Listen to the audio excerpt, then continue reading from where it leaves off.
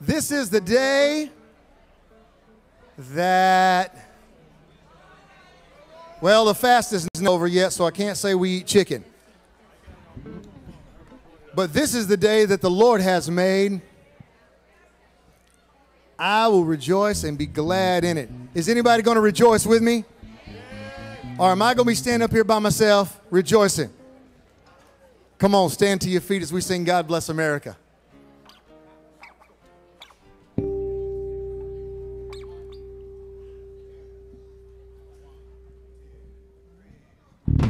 God bless America, land that I love. Stand beside her and guide her through the night with the light from above. From the mountain to the prairie, to the ocean,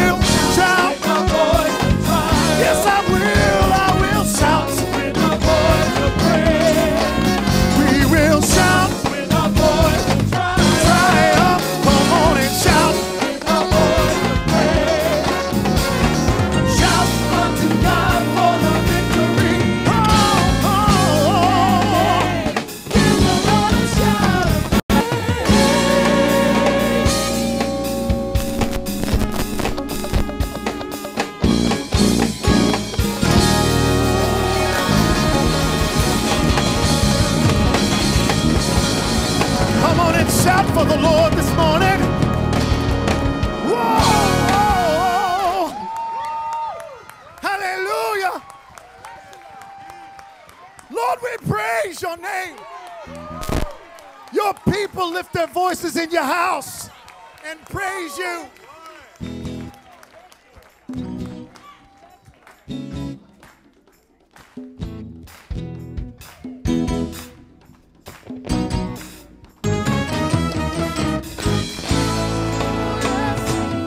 Our Father who is in heaven, hallowed be your name. Our Father who is in heaven, hallowed be your name. Our Father who is in heaven, hallowed be your name. Our Father who is in heaven, hallowed be your name. Your name is great and to be praised.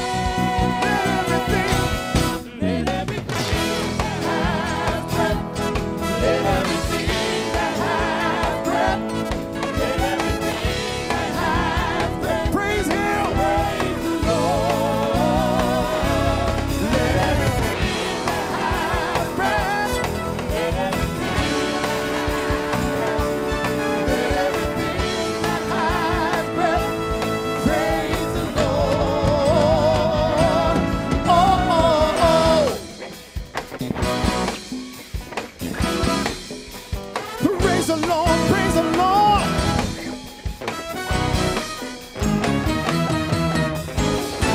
Oh, yes. Our Father who is in heaven, hallowed be your name. Our Father who is in heaven, hallowed be your name. Your name is great. Let everything that has breath, let everything that has breath, let everything that has breath praise the Lord. Let everything that has breath, let everything that has breath, let everything that has praise Him, praise the Lord.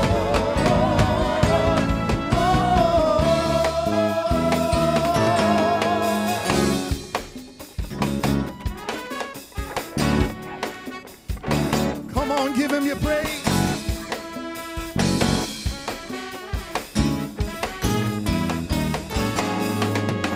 Your kingdom come, your will be done. Your kingdom come, your will be done on earth as it is in heaven. On earth as it is in heaven. Your kingdom come, your will be done. Your kingdom come, your will be done on earth as it is in heaven. On earth as it is in heaven. Your kingdom come, your will be done. Your kingdom come, your will be done on earth. On earth as it is in heaven. Let everything that has breath, let everything that has breath, let everything that has breath praise the Lord. Let everything that has breath, let everything that has breath, let everything that has breath praise the Lord. Oh,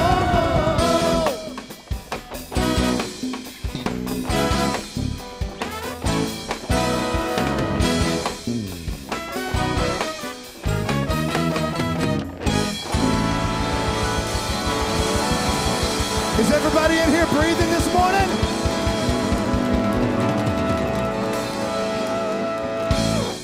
Word of God tells us, let everything that has breath praise His name. So if you're not breathing and you're here this morning, you are excluded from this next thing. But all of you that are breathing, I want you to just say with me, praise the Lord. One more time. Praise the Lord. Hallelujah. Turn around right where you are and shake two people's hands. Greet them in the name of Jesus and be seated.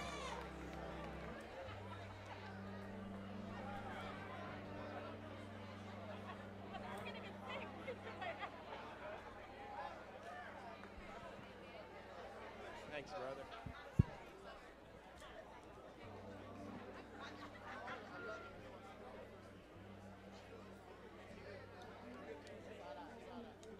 Hey, good man, good man. No, good thanks, man. Confessing it on you. Thank you. I accept it. Fine, man. Hey, Willie, you practicing for Dancing on the Stars? What's that called? Yeah.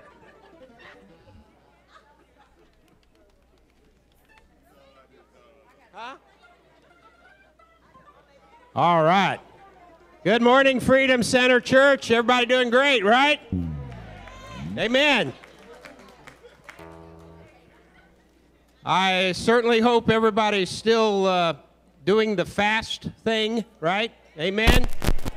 We've been yeah, that was spiritual. We're seeing having some great testimonies, some great results, and we only got one more week, right? But as a part of that, Elizabeth Pitcher has a ladies class that is doing a exercise program here every Tuesday night. Ladies, if you want to be a part of that, every Tuesday night at 7 o'clock here. Well, actually, I think it's next door, right? But that'll be every Tuesday, except when we have what? Ladies' night out. Girls, what is that thing called? Yeah, girls' night out. Never quite get that. Ladies, girls. Okay. So we're going to have the next one of those. That'll be not this Tuesday, but next Tuesday, the 29th. All right, girls' night out on the 29th, 6 o'clock for the food and 7 o'clock for the real food, the spiritual food. Amen? And also, if you would, or if you think you can sing, maybe. Anyway, we're going to have rehearsals on this Tuesday if you would like to be a part of our illustrious choir. Okay, come this Tuesday and sing. Also, February is the month of love, right? Yeah. And so we're going to have the Sweethearts Banquet on February 15th. Okay, which I think is a Friday, right? Yeah, Friday the 15th. Sign up in the back for the Sweetheart Banquet. And also, Aaron, come up for a minute, please. We've got a special announcement, special program here. This Friday is our Friday Night Live. If you guys aren't familiar with what Friday Night Live is, it's the time where new generation, we get the high schoolers and middle schoolers together. We have fun, fellowship, and we have free pizza. So if you guys have high schoolers or middle schoolers, you're going to want them to come this Friday. We're also having a special guest rapper. He's a Christian. He rolls with people like KB and Lecrae, if you guys are familiar with him. So it's going to be awesome. He's going to be performing for us. So, yeah, get your middle schoolers and high schoolers to come. It's going to be awesome, okay?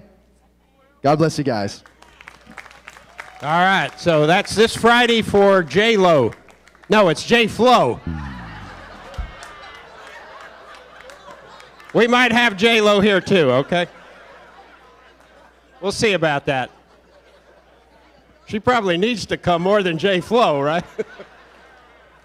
Okay, if you are a first or a second time... for that one, so because you made that announcement. We've got 12,000 people here on Friday night because of that. That's great. If you're a first or a second time visitor to our church here, please stand up, and we're going to shower you. There you go. I knew, Bill. All right, Bill. First or second time visitor. Oh, thank you. Here we got a big group over here. Stay standing. Hallelujah. One of the neat things, too, is we have the pleasure to introduce a new member, Mary Taylor. I mean, who can't remember that name? There she is, right there, Mary Taylor. Say hi to her. Amen. Good morning. We have been talking about our new program, our new mentoring program called Freedom Friends. And this is the last week if you would like to have a mentor. This is the last week to sign up. You can sign up online or you can sign up at the back. Also, mentors and mentees, you must complete your survey that we've sent out and turn that into the office. We have to have that. This week, we're going to be contacting both the mentors and the mentees, and we're going to be sharing with you. We're having a dinner next Sunday night for those that are participating with Greg and I, and we're really excited about it. So complete the surveys. If you want to be a mentee and want to have a mentor, please sign up at the back. Also, this Thursday night, we're kicking off our Young at Hearts ministry. We're so excited, and my mother-in-law and father-in-law have been practicing for this event. So they're going to have an old-fashioned Southern gospel concert, so please come. We're going to be having a potluck, and I'm sure there's going to be lots of veggies there that evening because a lot of people are doing the Daniel fast. So please come and bring your potluck, and it's going to start at 7 o'clock. So please make sure you also sign up for that. You can sign up online for all of these things, or you can sign up at the back, okay? Thank you. Oh, one more thing. Growing Kids God's Way. If you haven't signed up, we need to order books, so please make sure you sign up at the back or online for Growing Kids, and that's going to start February the 10th.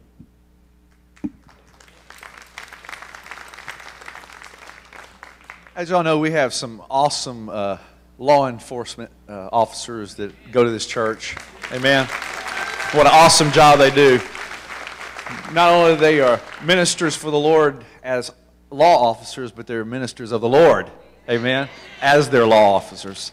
And Barry Curtis is one of those. And I'd ask Barry Curtis, they have a special event coming up the 26th, this coming Saturday at Lakewood. And Barry's a part of, and I wanted him to announce that to you. Thank you. Good morning, Freedom Church. Church family, my family. As Pastor Greg said, we've got some things going in the Houston Police Department, something that's very unique. It's called Police and Clergy Alliance, PACA. And maybe some of y'all have heard it being announced on KHCB this last week or KSBJ. If you haven't, there's going to be some more stuff happening this week. Also, Channel 11 is supposed to do something on it. But just let me tell you a little bit about it real quick. Several years back, we were tasked with a big crime issue. And our captain at the time said, well, you know, we want to know what's going on with the church, because the church used to be the center of the community, okay, for all the different communities out there. And people the churches used to claim their Jerusalem, so to speak, around that church. And we had all these different crimes that were happening in and around those different church bodies. And so we sent out letters to a lot of different churches and such. And during that time, I think it was like 300 letters sent out in Southwest Houston. We only had about 3 people come back and talk to us on the table. And so what happened then is we started going out and door knocking and started talking to the pastors individually to find out what's going on and what were they doing. Well, long story short, we ended up finding out that a lot of churches were doing the same thing, but they were trying to do it by themselves individually. And they were getting burnt out. They were drying up not only their resources, their human resources, but their monetary resources and everything, trying to do different ministries inside apartments, inside different crime-ridden areas and whatnot. And so we said, well, you know what? Why don't we put something together where everybody combines their resources? And so we came up with this idea, God's idea, you know, this Police and Clergy Alliance. It used to be called Police and Clergy Team. You may have heard it called that before, but now it's Police and Clergy Alliance. And what it is, it's kind of a neutral flagpole, if you will, for all these different church bodies, these places of faith, to come together, to work together, to help people. And I'm going to tell you, there's some awesome testimonies. One day, I'd love to go and just tell you the testimonies of the people who have been saved and everything from this. It's not a proselytizing organization, but I'm going to tell you ministry is happening big time in it. And also, I know it's been said, Pastor, that Freedom Center is going to have a big part in not only this area, but I believe in the city of Houston. And because, folks, this is my church home, okay, and you're my family, This is where I come to get filled up. And when I come and get filled up, I take it back out there. And right now, I get a chance to basically pour out what you feed into me to all these different volunteer pastors from all over the city. Okay, inner city, outer city, you name it. I'm talking even some of the bigger pastors that are in this city. And God has put me in a unique place. Having said all that, and please forgive me for the time, but we are hosting an event, the Police and Clergy Alliance, that will hopefully just really bring us up another level. And so I ask, first of all, your prayers, because that's the biggest thing. The second thing is I want to see as many folks out there to Lakewood Church as can make it. It's just going to be about a 2-hour event. Well, if you want to come early, there's going to be booths and things. We're going to have our HPD SWAT vehicle out there, helicopter, stuff that kids like to climb on and stuff like that, which is really cool. And we're going to hand out stickers and pens and pencils and different things like that. But there's going to be also some crime prevention info. Our chief of police is coming, and he is committing his entire command staff. If you can imagine, this is no small thing for our chief and 14 other chiefs to, and John can testify to that. You can't get leaders times like this, but they are so excited about this event and being at Lakewood Church and everything. He is committing the time, and not only that, but 14 of our patrol captains of all, that's a captain for each area in the city of Houston. So the leadership of basically of the core leadership of the entire city of Houston is going to be inside Lakewood Church. Now, I'd like to say every one of them is a believer, but they're not. But we do have a lot of good Christian men and women believers in leadership, and we continue to pray for those folks as they raise up. But folks, let me ask you, how many people live in Houston proper that are in here? How many? Okay, super. All right, so a lot of people are going to be affected directly by this, but you get a chance to ask questions directly to our chief of police. We're going to have photo ops with the chief. We're kind of setting him up like the pastor with meet and greet and everything to take pictures with them, because first of all, we want the public, the general public, to know that we're the good guys. Okay, we want people to know us like you all know us, okay, on a one-on-one basis and everything. We're just men and women, a lot of women, men and women of faith. In fact, in the Houston Police Department over my 20 years, I know that we've got a lot of ordained ministers that are actually working as police officers, and they are bivocational even in their ministries.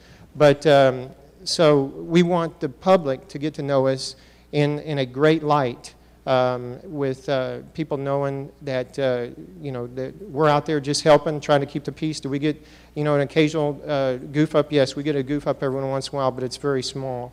And so please come out and support us. Next week, if you guys can shoot the camera up on this, okay?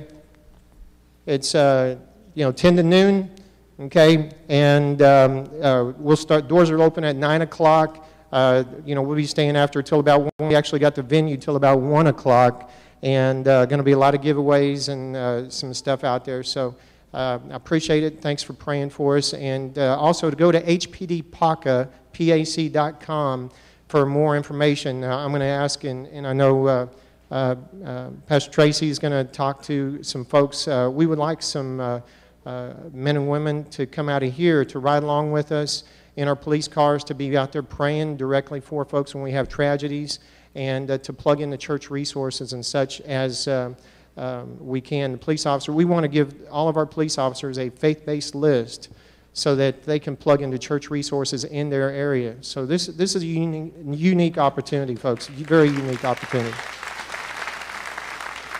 Amen. That's warrior in the trenches kind of stuff. Amen. So at the very least, please pray. Amen. Because that's so impactful to our community. Why don't you stand? Let's worship. In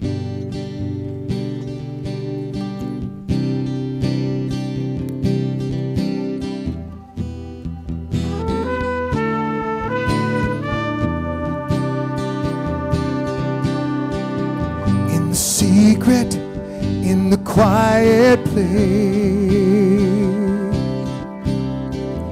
in the stillness, you are there. In the secret, in the quiet hour, I wait only for you, 'cause I want to know you more. I want to know you. I want to hear your voice. I want to know you more. I want to touch you. I want to see your face. I want to know you more. Pressing, reaching for the highest, that I might receive, that I might receive the prize. Pressing onward, pushing every hindrance aside, out of my way, 'cause I want to know you more. I want to know you. I want to hear your voice. I want to know you more. I want to touch you. I want to see your face. I want to know you more.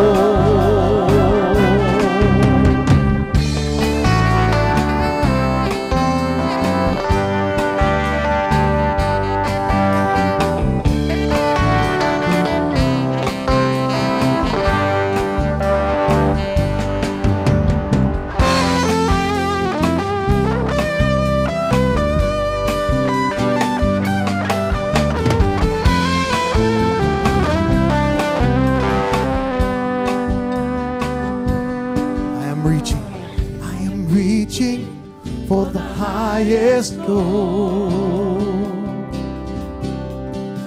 that I might receive the prize. Pressing onward, pushing everything out of my way. 'Cause I want to, and nothing else is important as knowing you, God. I want to know you.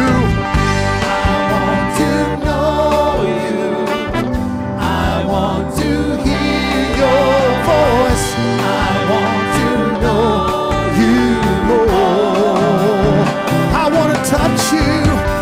I want to touch you. I want to see your face. I want to know you more. I want to know you. I want to know you.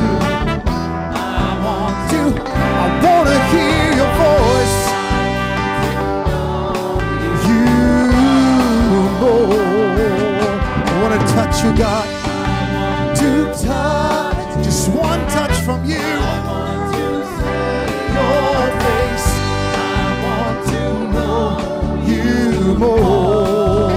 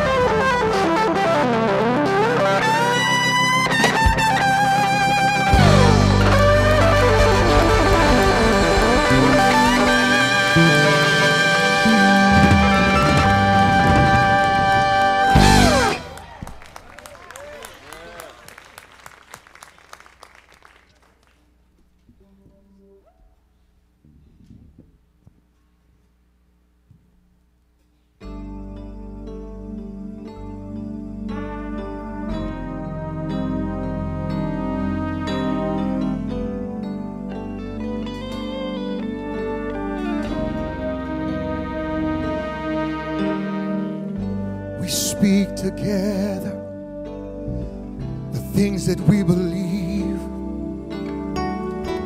And they are life to us, as sure as the air we breathe.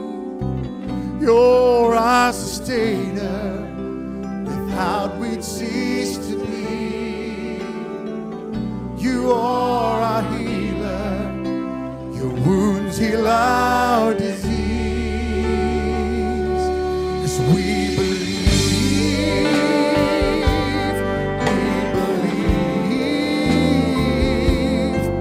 we proclaim our faith together.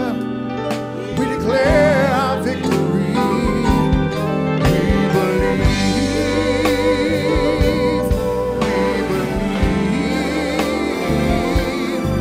come and lay your hand upon us. Let your grace flow down and touch us. We receive our healing, Lord Jesus.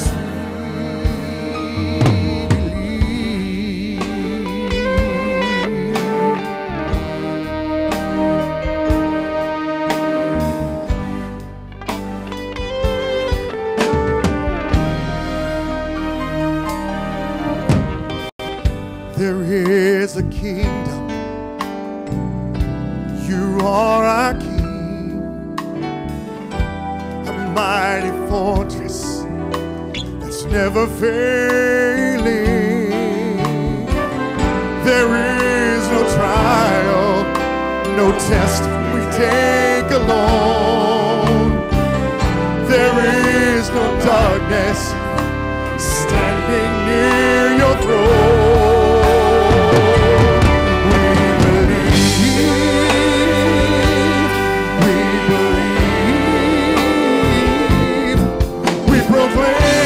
Faith together, we declare our victory because we believe. We believe. Come and lay your hand upon us. Let your grace flow down and touch us. We receive our healing, Lord Jesus.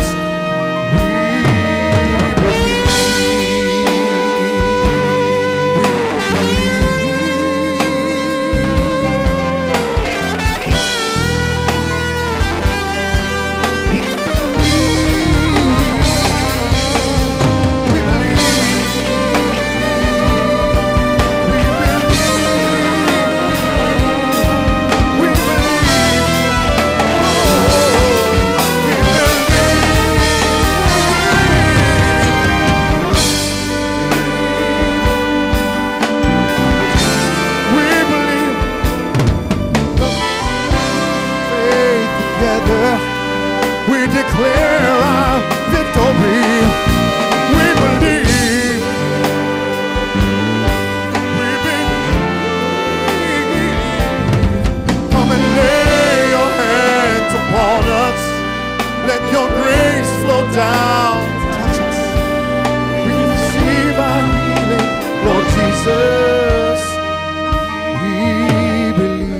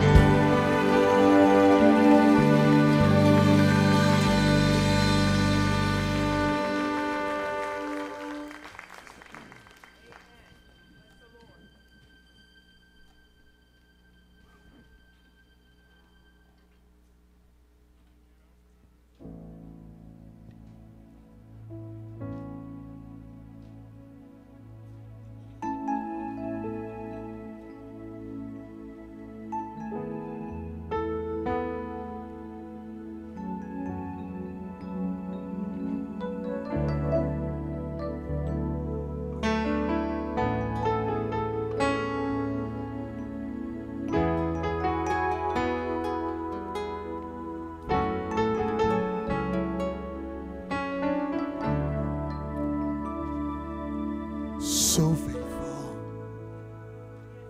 so constant, so loving and so true, so powerful in all you do. You fill me, you see me, you know my every move, and you love for me to sing to you. I know that you are for me. I know that you are for me. I know that you will never forsake me in my weakness. I know that you have come now, even if to write upon my heart, to remind me who you are.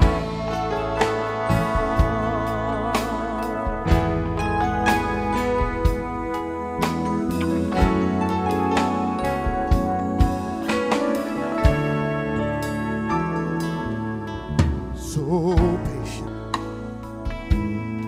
so gracious, so merciful and true, so wonderful in all you do. You fill me, you see me, you know my every move, and you love for me to sing to you. I know you are for me.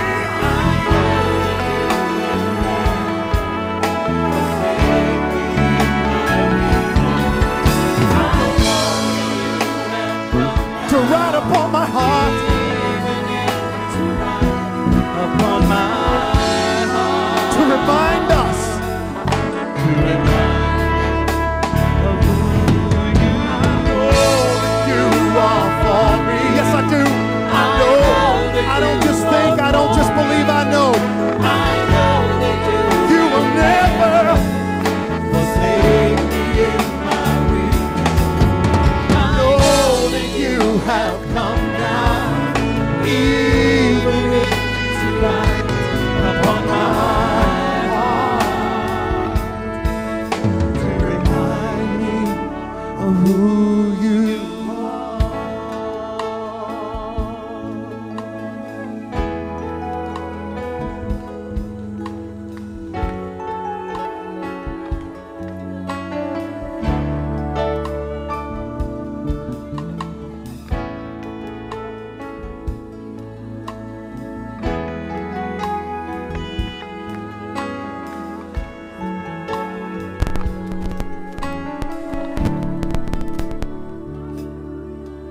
I know that you are for me.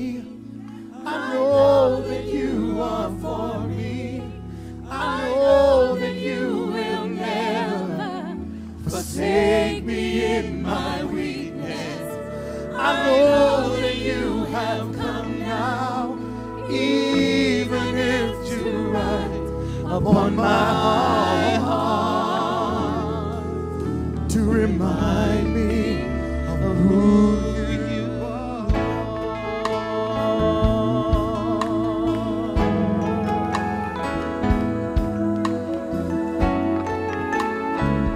Come on, let's just worship him. If you know that he is for you and there is no doubt in your mind,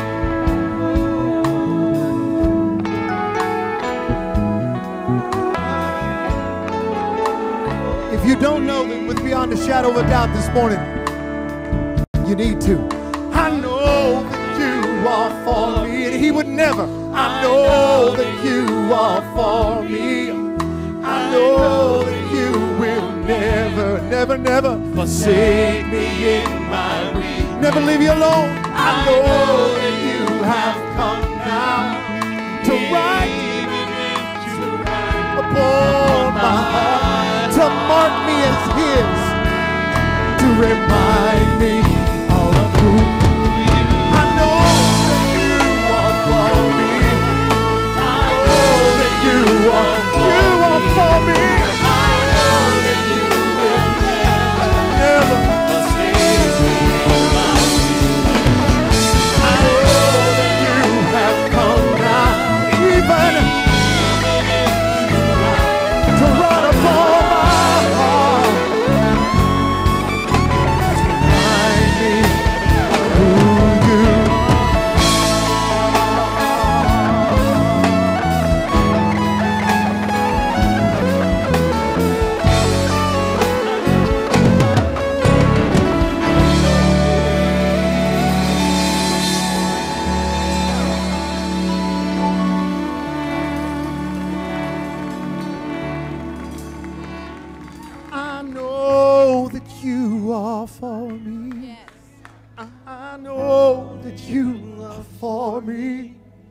I know you will never forsake me in my weakness.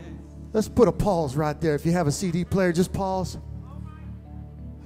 I know that you will never leave me or forsake me. You want to talk about a true friend? What's the old saying? A friend in need is a friend indeed. He's a friend that sticketh closer than a brother. When you look around and everybody around you, maybe even your mama, won't talk to you anymore. Your brother has forsaken you and written you off. There is still one.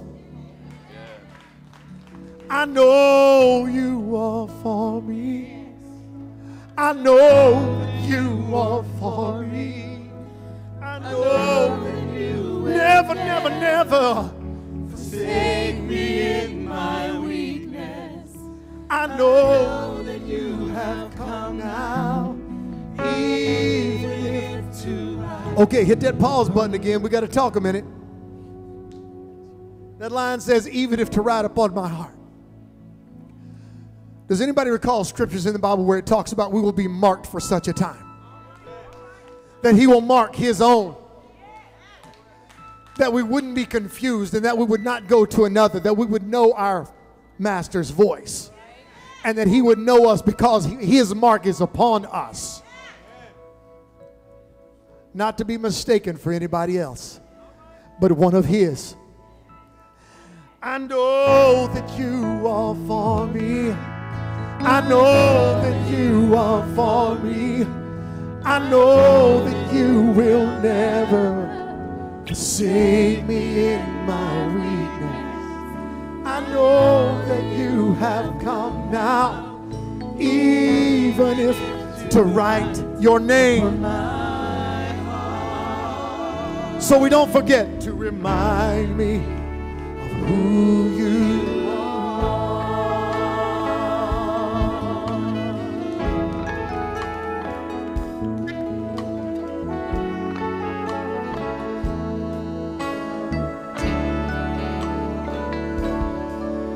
To remind me, to remind me, to remind me, lest we not forget, Lord, to remind me, Lord, remind us. Don't let us forget. Let us never forget to remind me, to remind me of who you are.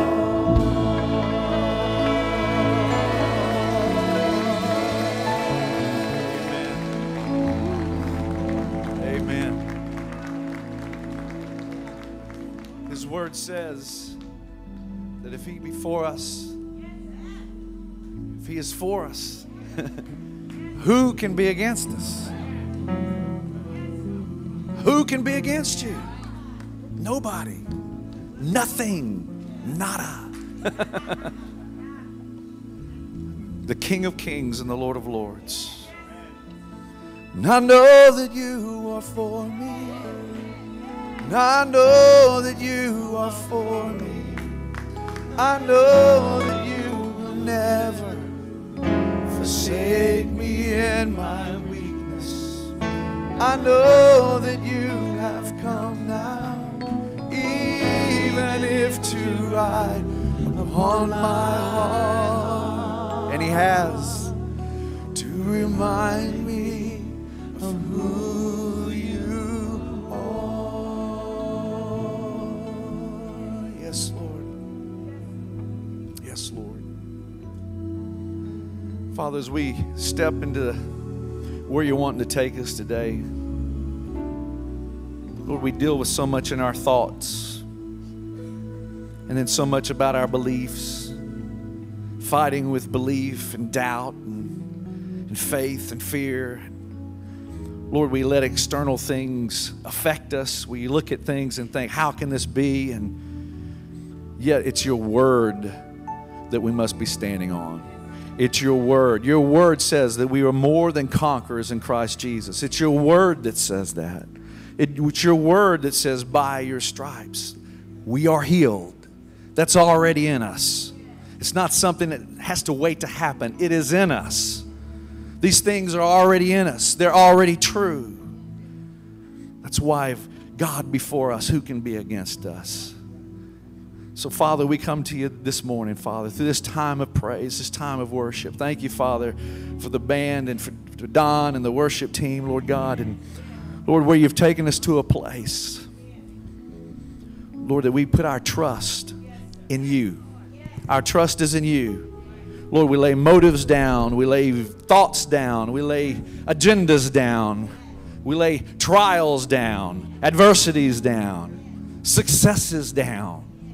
None of that is anything to stand upon but you. We thank you. In Jesus' name we pray. Amen. Amen. Why don't you be seated? Here, Don.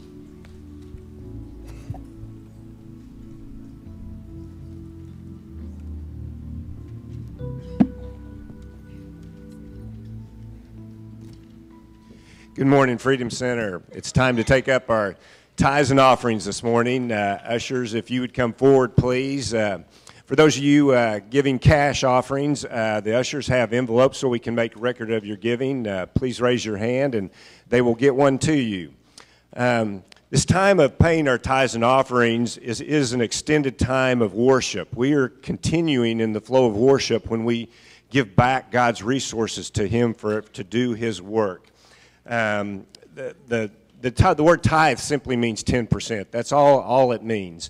And when we do that act, we're looking at the very first tithe that was ever recorded in the Bible. That is, Abraham took 10% of the spoils of a battle, and he gave it to the king and high priest of Jerusalem, at the time Melchizedek. And if you haven't studied Melchizedek, I'd encourage you to do that. Where's Doc? Doc and I, he's one of our favorite individuals in the Bible, is to study Melchizedek. But this act of worship that Abraham did toward Melchizedek, that is today Jesus Christ. Jesus Christ is our king and high priest. Amen? Amen. So that act of worship that Abraham did, he passed that down to Isaac and Jacob, and that's the tithe we practice today. We don't have the multiple tithes and the multiple offerings that was at the time of Malachi, although the blessings of Malachi still are appropriate for the tithe, the original tithe. We give that individual tithe so God can do that work. So that's the act of worship that we're doing now. Amen? Let's pray. Father God, in the name of Jesus, we just thank you for this opportunity to worship you with the finances that you've entrusted to us, Lord. Lord, we just, I speak a blessing on each individual here, Lord, that the blessings from heaven will overflow upon the giving that you put in each individual's heart here today. And use your resources to further the mission of the Freedom Center, Lord. It's in Jesus' name we pray. Amen.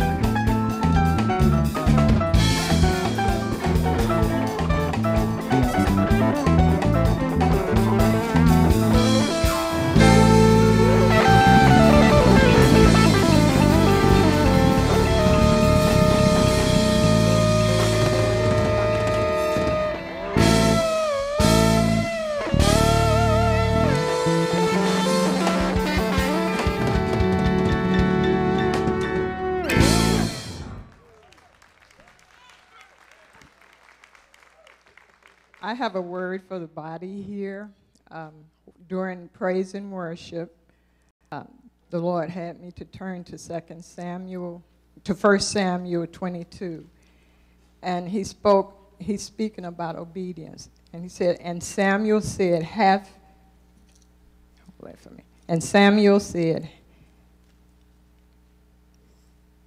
the Lord as great delight in burnt offering and sacrifices as in obeying the voice of the Lord. Behold, to obey is better than sacrifice, and to hearken than the fat of rams. And that spoke right to me. But I heard a voice in my heart say, I want you to go forward and give this word, because there are many who are disobedient. And God wants you to know it displeases him. And he wants us to walk in obedience. He said, when you obey him, you're blessed. So, Father, in Jesus' name, I just pray for this body here and their families, Father. I pray that obedience to your voice, to your word, to your will be first in their lives, Lord. Father, that there will be no second thought to obey you, Father. And Father, I thank you for giving me the courage to obey. Thank you, Father.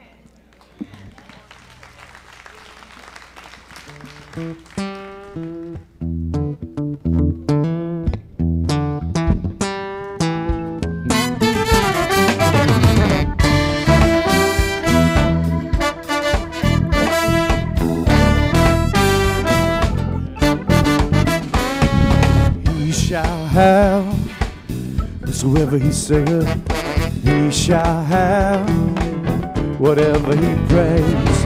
He shall have whatsoever he saith, he shall have whatever he prays.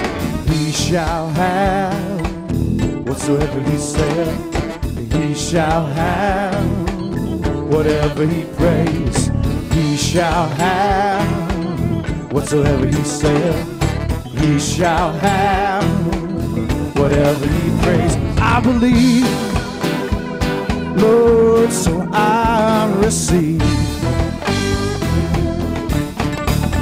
I said I believe, Lord, so I receive.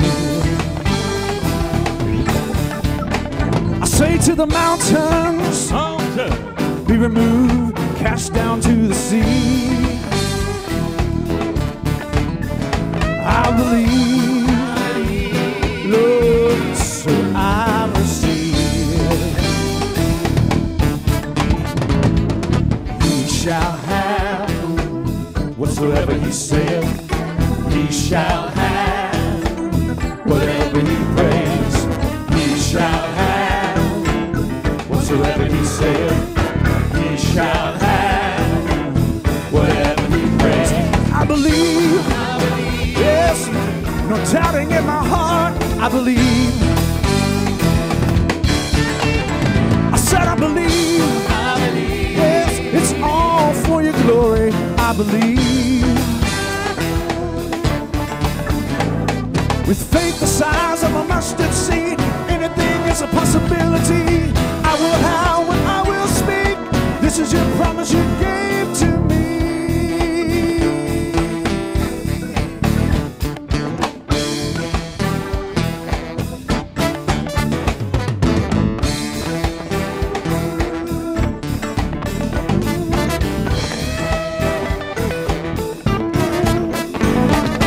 I believe, Lord, help my unbelief. I believe, Lord, help my unbelief. I believe, Lord, help my unbelief. I believe, Lord, help my unbelief. I believe, yes, no doubting in my heart, I believe. I said I believe, it's all for your glory.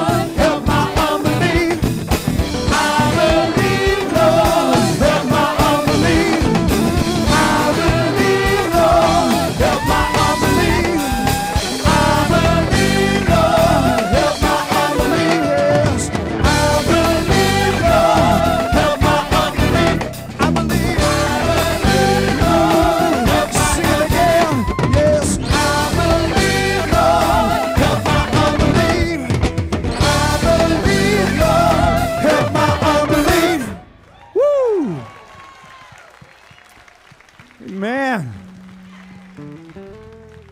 You believe his word is true? When you see scriptures, it says if you pray concerning anything and you believe and you ask in faith, and what's supposed to happen? It's supposed to come, right? But then what happens to us? We get a little messed up. I believe, Lord, help my unbelief. I believe, Lord, help my unbelief. I said I believe. I believe, Lord, help my unbelief. I believe, Lord, yes, Lord, no doubting in my heart. I believe, Lord, help my unbelief. I believe, Lord, your word says, with faith the size of a mustard seed, anything is a possibility. I will have what I will speak. This is your promise you gave to me. Yeah. I believe, Lord, help my unbelief. I believe, Lord, help my unbelief. I believe, Lord, help my unbelief. Woo! I believe, Lord, help my unbelief. I believe, Lord, help my unbelief. I believe, Lord, help my unbelief. I believe, Lord, help my unbelief. Woo!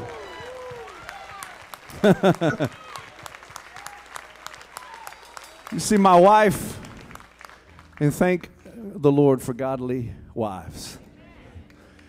She posts scriptures all over the place. I mean, you cannot go to the bathroom without scriptures all over the place. You open up the cabinet for mouthwash or toothpaste or underarm deodorant, and there's scripture all in front of you. You look in the mirror to check the blemishes in your face, but there is the word taped to the mirror. Amen. So I'm going into the bathroom and I'm seeing all these scriptures, and they're all faith scriptures. Faith scriptures. And I'm seeing that constantly. And I tell you, this week, as we move into this message this morning, that we got to get past thinking and past just believing, but walking in the faith of what we believe. Unwavering. Doesn't matter about the circumstances. Doesn't matter what it looks like. Doesn't matter if it seems possible or impossible. But his word says, it's faith in his word. I believe, Lord, help my unbelief. I believe, Lord, help my unbelief. Yes, I believe, Lord, help my unbelief. I said I believe.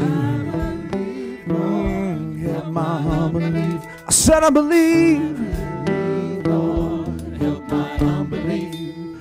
I believe, Lord, help my unbelief. With faith the size of a mustard seed, anything is a possibility. I will have what I will speak. This is your promise you gave to me.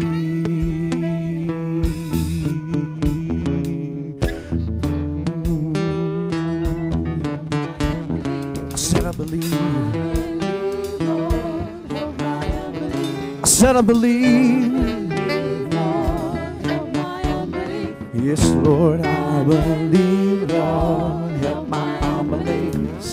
I believe, Lord, help my unbelief. I believe, Lord, help my unbelief.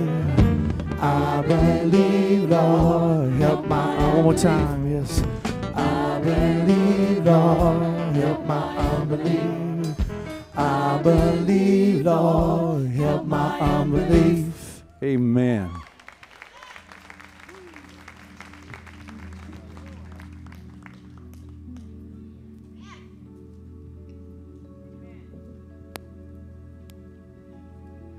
That song had to be sung this morning. Purple Lincoln, license plate CK2- I think that's a S137. Your horn is stuck. Yeah, it's continuously blowing out there. God is good. Amen. And His Word is true. I hope you're having a wonderful time in your 21 days of pursuing God. That's what it is. Not that we don't pursue Him all the time, but what we're saying is we're not doing business as usual for 21 days. For 21 days, we're shutting it down, and we're trying to detox not only our bodies, but our spirit, our brains. That your spirit, your flesh, you want it to be further behind, right? It's lagging back there. So that your spirit is just leading the show as you pursue the Lord. Last week we were looking at prayers that fly. Prayers that fly. We want to pray prayers that leave earth. They go to the throne. They're heard. We want prayers that, just as in Isaiah 58, prayers that break injustice, prayers that get rid of exploitation, prayers that free the oppressed, prayers that cancel debts, prayers that move us to have compassion, Father, that we'll have a heart of ministry, sharing our food with the hungry, inviting the homeless into our homes, clothing the cold and the naked, being available for our own families. And we looked at there's two categories of people. There's people that pray and there's people that don't pray. And a lot of people that pray say they pray, but they don't pray. And they'll say, our prayers and thoughts are with you. They're doing more thinking than they're doing praying. The politicians, let's bow for a moment of silence. And that's all they did. They sat in silence with no dialogue with God, because prayer is dialogue. It's communication with God. Those that don't pray sometimes get converted to prayer when they're flying across the Pacific Ocean and their airliner loses half of its engines. Then they become converted. They pray. They cry out to God. But those who pray, just as in fasting, the manner in which they pray is the determining factor of what they yield from praying. Because if you pray as the hypocrites pray, you're reaping your reward as you're praying. You're getting all you're going to get out of it as you're praying. Oh, Lord. Us, Lord. Making sure somebody's seeing you. Somebody's hearing you. Wow, did you hear that cliche? I've never heard that before. Wow. It's not about that. It's not about that at all. Matter of fact, we looked at 7 heart issues that clips the wings of prayers and keeps your prayers from getting off the ground. The first one was self-centered or egocentric prayers. It's all about you. It's where it says, James 4, that you have not because you ask not, but when you do ask, you ask out of selfish reasons, for selfish motives. God did not give us access to the throne to go as brats and spoiled children. It's about the kingdom of God. It's about His purposes. He wants mature believers approaching His throne about kingdom things. It's not I dream of Jeannie. You don't rub the Lord's belly and get the answer that you wish. A righteous man prays the prayers of his Father. That's what he prays. And then the second thing was a defiant heart to God's Word.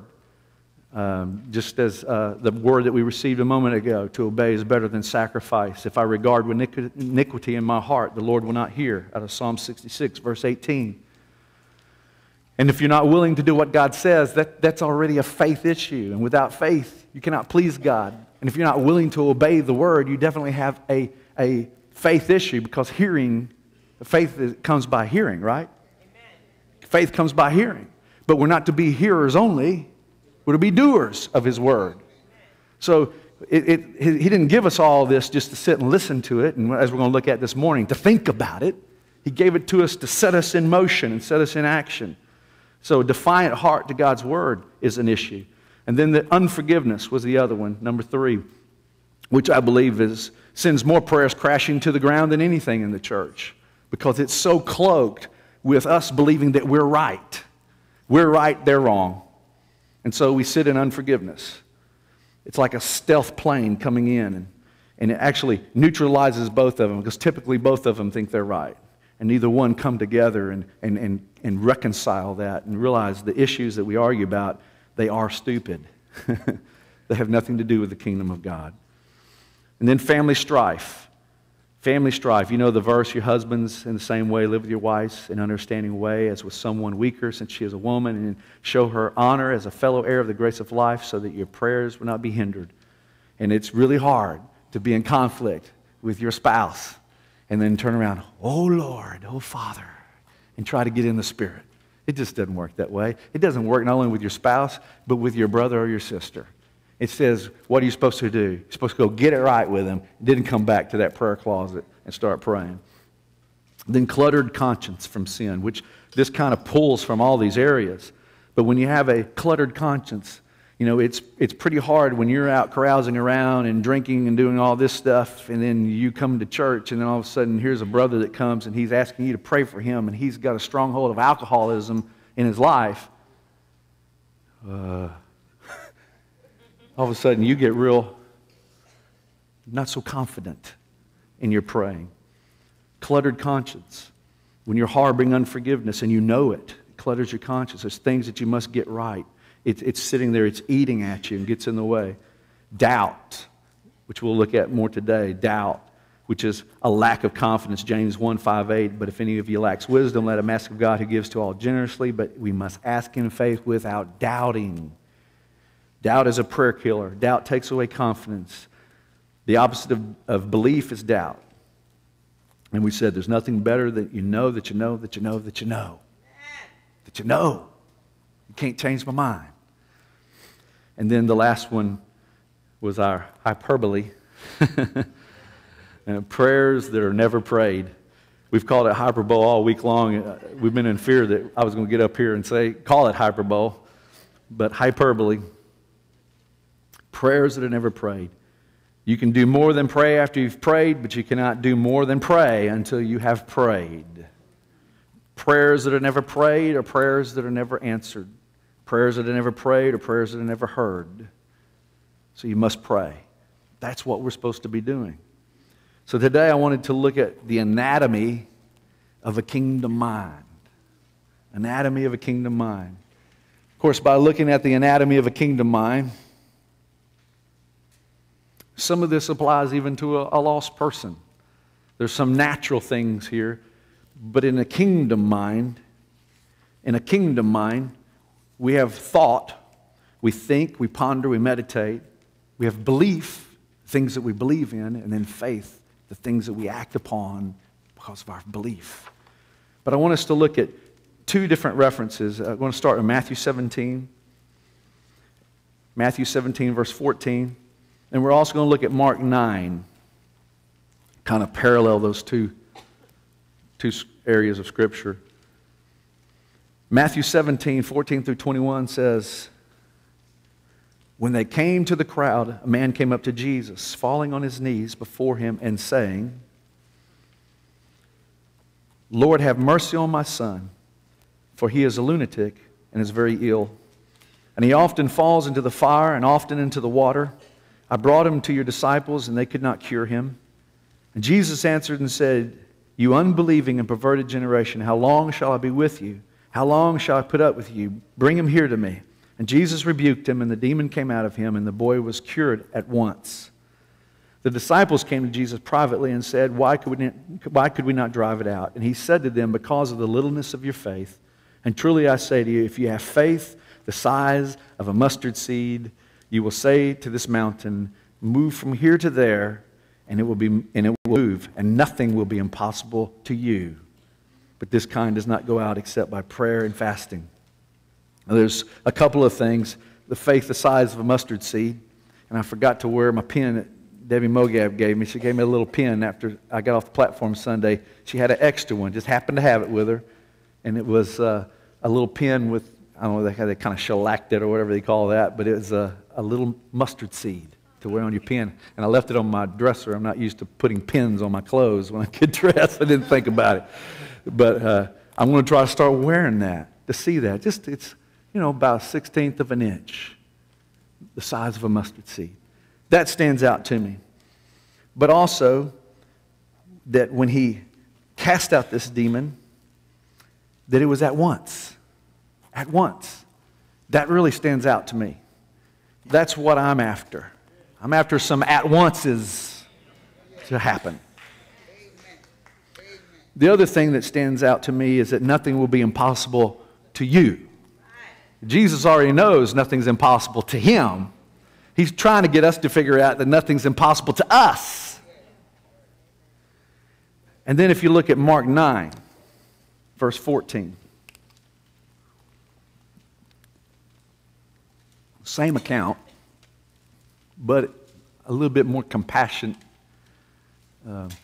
flair to it because we see a little bit more of the heart of the Father.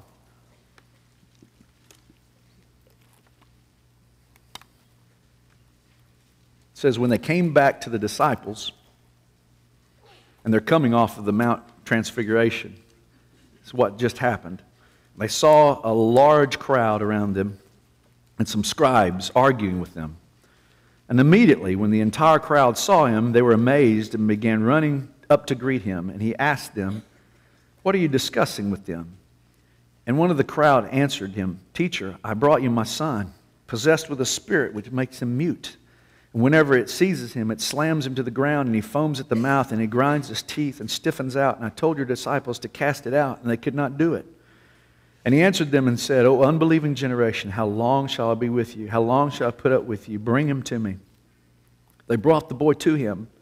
When he saw him, immediately the spirit threw him into a convulsion, and falling to the ground, he began rolling around and foaming at the mouth. And he asked his father, "How long has this been happening to him?" And he said, "From childhood.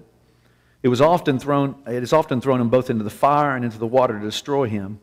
But if you can do anything, take pity on us and help us." And Jesus said to him, "If you can, all things are possible to him who believes." Immediately, the boy's father cried out and said, "I do believe. Help my unbelief." Which is what we were singing a moment ago. I do believe. Help my unbelief. Can you hear the desperateness in a father? There's nothing worse than having your child be the one that's in need. You'd rather it be you, but it's your child, and he's desperate. He's brought him to the disciples, and they've been unable to do it. And we're going to look at that in a minute. But he's willing to do anything. I mean, you'll find people who don't believe in miracles. You might have some people from a very conservative persuasion and believe that miracles faded in the first century, but you get their child ill with something, and all of a sudden they'll show up at a Benny Hinn meeting. Because you're desperate. You're desperate to see God do something because you have no other choice. You have no other resource but him. I believe, Lord. Help my unbelief. Verse 25, when Jesus saw that a crowd was rapidly gathering, he rebuked the unclean spirit, saying to it, "You deaf and mute spirit, I command you, come out of him and do not enter him again." After crying out and throwing him into terrible convulsions, it came out. And the boy became so much like a corpse that most of them said, "He is dead." But Jesus took him by the hand and raised him, and he got up. When he came into the house, his disciples began questioning him privately, "Why could we not drive it out?" And he said to them, "This kind cannot come out by anything but prayer." Now, have you ever found yourself in a situation like this father? I believe, Lord, help my unbelief. I believe, Lord, help my unbelief. It's almost like a whirlwind. I believe, Lord, help my unbelief. And then what does it make you do? It makes you go back to this. And I'm holding on to this. Lord, your word says. This is what your word says. I believe. Well, in our thinking process, there's about 3 areas I want to look at this morning, which is why we called it the anatomy. We're kind of opening it up. We're kind of breaking it down. But our thinking process, our thoughts, that's the first area. Belief and faith. But thoughts, it's where we can, as a kingdom man, I ponder Scripture, I meditate on Scripture, and I think on Scripture. And I take that and, Lord, yes, I receive that. I believe that. And then I act upon it. But in our thought processes, we all have the ability. We all think, right? Everybody's thinking. Animals think. Your dog thinks. Birds think. I remember watching the Animal Kingdom one time, or the Discovery Channel, I don't remember which. 2 lioness, I guess is what female lions, lioness.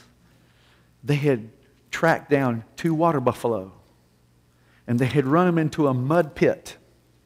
And in this mud pit, they were buried. Only their backs and their heads were poking out. They were done. They were toast. They were going to die. They were not coming out of that mud pit. They were trapped.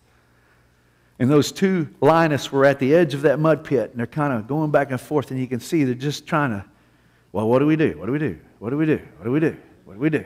You know. And 2 of them, same species, but 2 different animals, make 2 different decisions. One of them gets on his belly, crawls out to one of the water buffalo, puts his mouth behind its neck, shoves its nostril into the mud, suffocates it, and then crawls back out and leaves. And you're looking, wow, it's like it just did a mercy killing. It was the strangest thing. The other one sees him crawl out there, or her, so she crawls out there to the other one and begins to eat it alive. 2 different decisions that took place right there in that moment. Thinking processes. You know, so we all think. We all make decisions. Sometimes we make good decisions. Sometimes we make bad decisions. And you can have 2 people in the same situation do the most extreme things from one another. There was a story about a little boy named Johnny. I read this to the men's prayer a couple of weeks ago, but Johnny was a little 5-year-old boy, real bright little kid, and he wanted a baby brother. So he goes to Daddy and says, I will do anything for a baby brother. What do I need to do? So his dad, about 35 years old, real bright, says, tell you what, son, you pray every day, pray fervently, and in about 2 months, I bet you'll have a little brother. So the little boy sets out for praying. He prayed hard. He goes on disciplined and fervently for a whole month. But as he's praying, he's going to his friend's house, and he's telling his friends what he's doing, and they're like, you're crazy. That's never happened. And, you know, parents are hearing the story, and they're, you know, that's, Johnny, just not how baby brothers come. You know, it's not how it works. And so he's hearing things opposing what he's believing, and he's thinking, and he's just frustrated with it. So he gives up. He goes the next month without praying. He's just frustrated with it. Nah, it's not going to work. It's never happened before. It's not going to happen. And one day, after about 2 months, Mom and Dad go to the hospital. Mom and Dad come back. They call little Johnny into the bedroom, and laying next to Mommy is this bundle. And he walks up. Not only does he have 1 baby brother, he has 2 baby brothers. And his daddy looks at him and he said, aren't you glad that you prayed? And Johnny says, yeah, but aren't you glad I stopped when I did?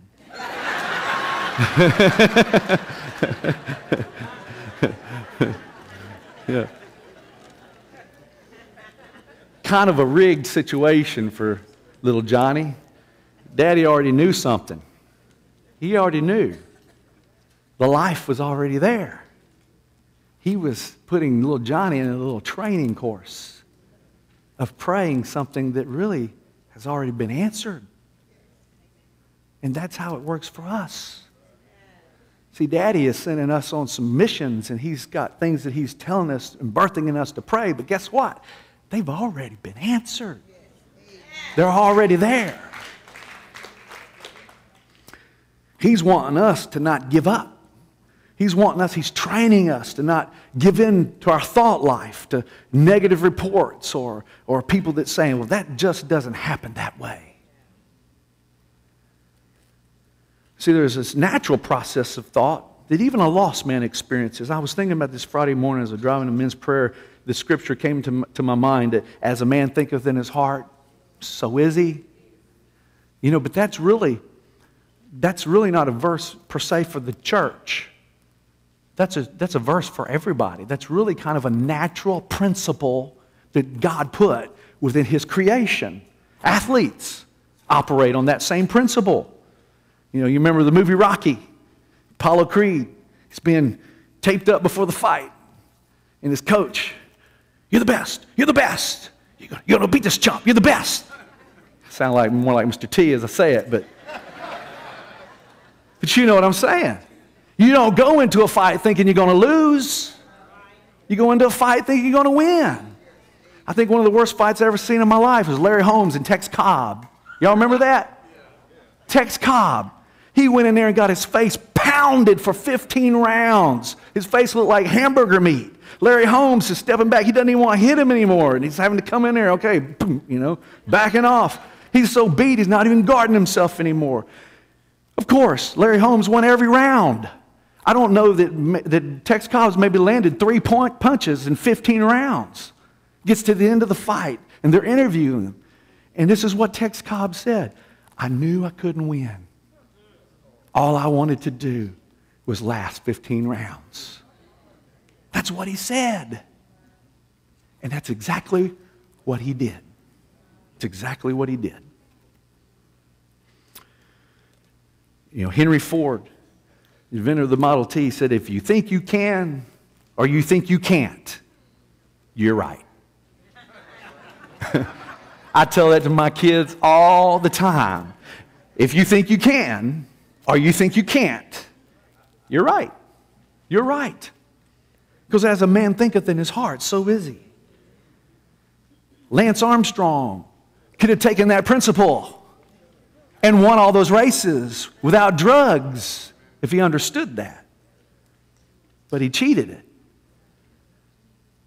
Businessmen, they understand that. That's what gives them the courage to do the things that they do sometimes and take the chances that they take. Ask any driven, successful person and they'll tell you, if you want to be something, then look like it. Don't they tell you that? If you want to be something, then look like it. Clothe yourself in it. And you'll start looking like it, and you'll start thinking like it. As a man thinketh in his heart, so is he. Now, this is a natural principle.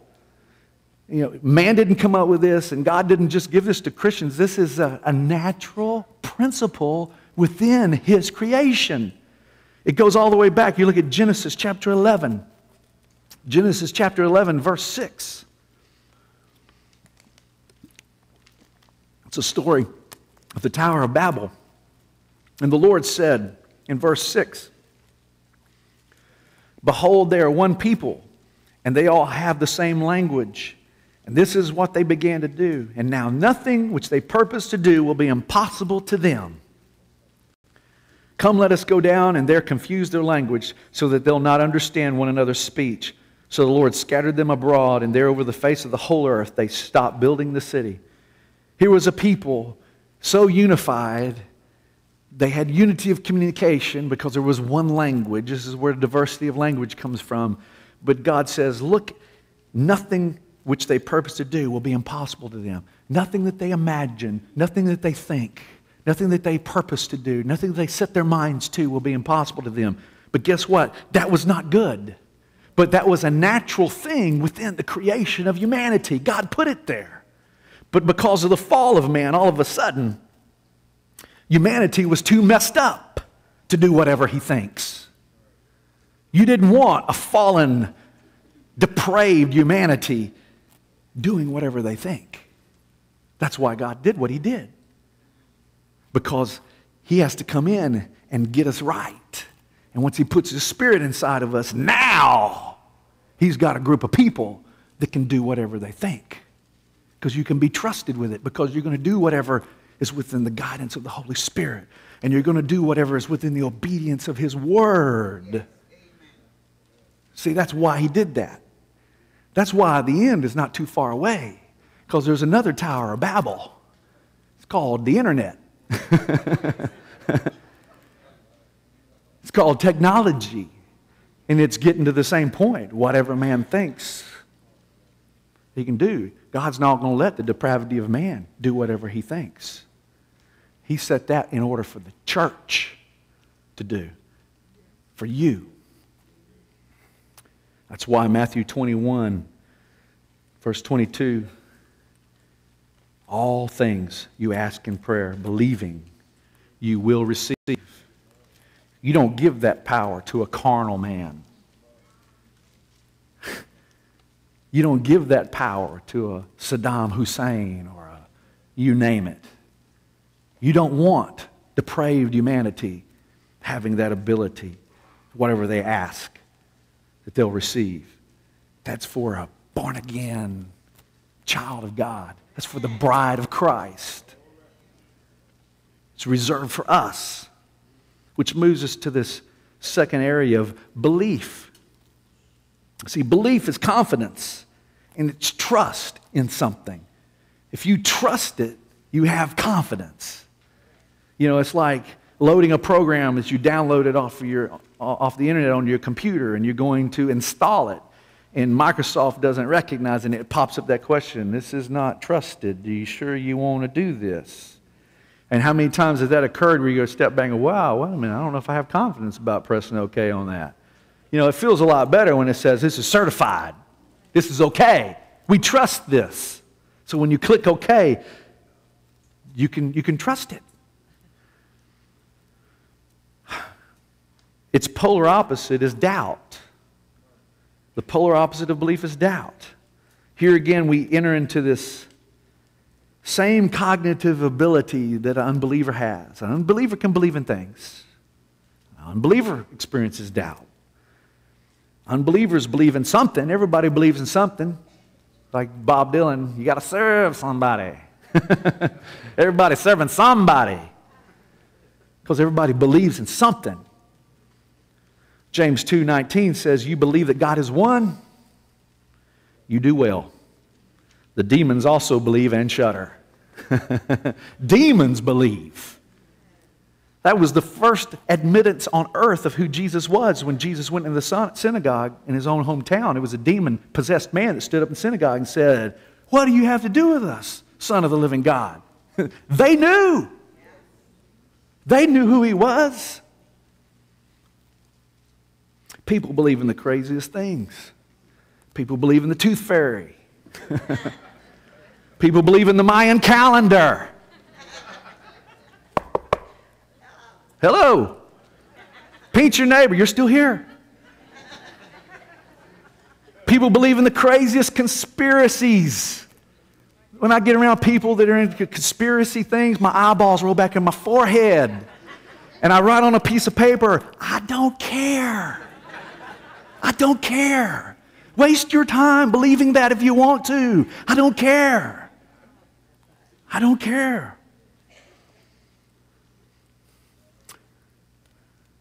But belief can also remain in your mind and never be used.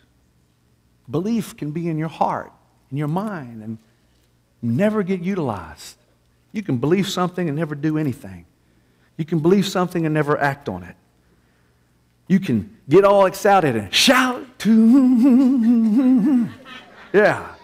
The band was playing that during rehearsal this morning. I mean, I was dancing because there wasn't hardly anybody in here. Yeah. That's why I enjoyed the guys doing what they were doing. You might have thought they were being silly, but let me tell you what. Are we not family? I don't know about you, but I'm silly in my house. I don't know why I have to come here and be religious.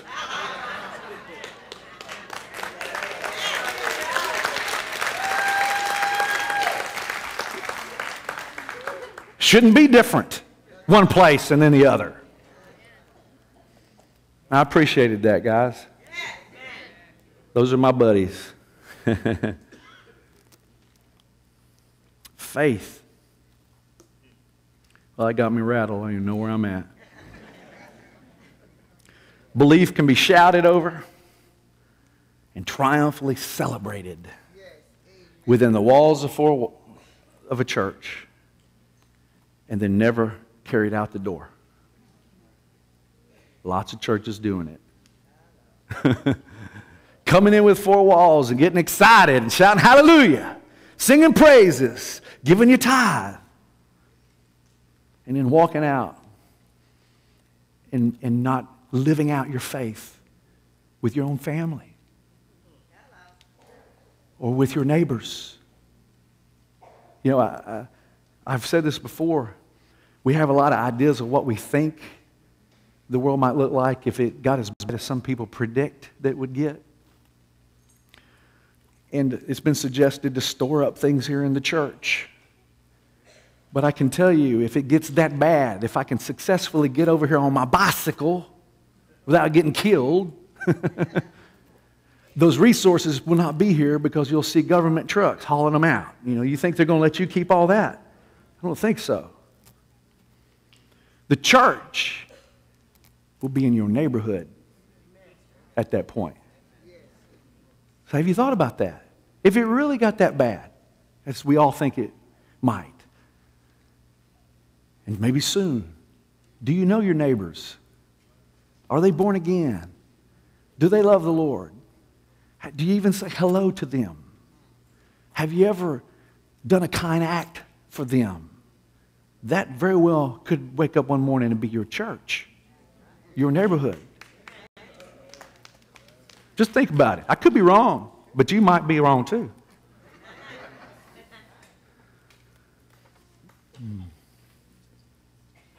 Faith is what shoves you out of the closet. I believe this, I believe that. That's all well and good. Here, get out there and walk in it then. If you believe it, live by it. That's to trust and obey.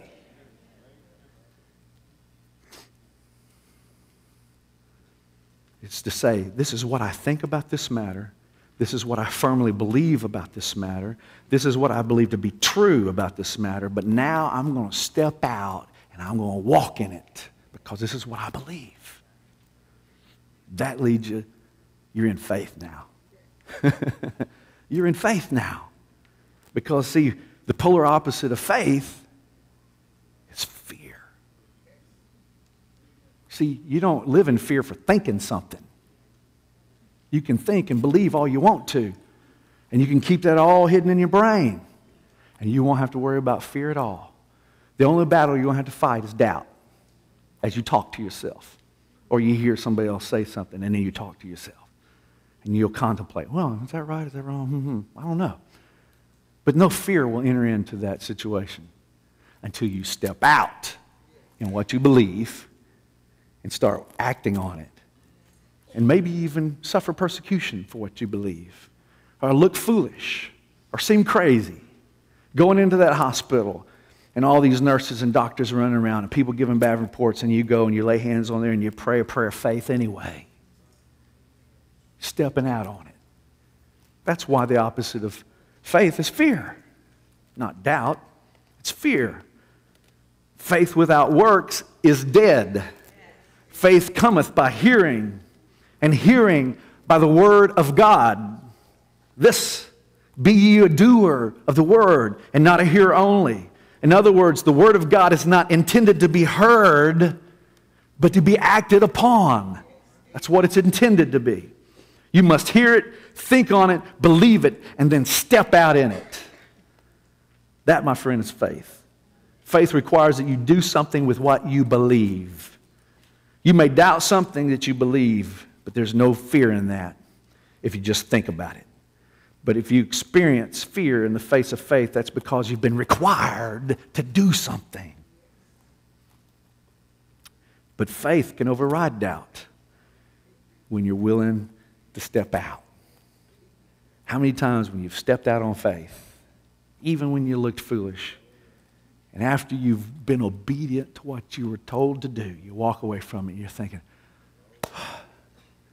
you just feel right.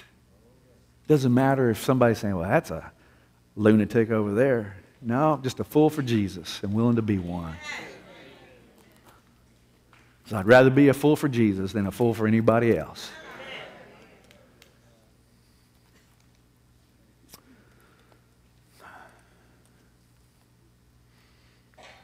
Matthew 14, 22 through 23, Peter walks on the water. Peter's walking on water. We know this story. It's a popular story. It's even a snide remark that you hear even in the world. I remember growing up as playing in bars and stuff, and if you kind of got holier than thou, they say, Boy, you think you walk on water? You know, it's just an expression. But Peter, here he is walking on water. You know what went wrong for Peter? This is the progression. The first thing that Peter did was not doubt.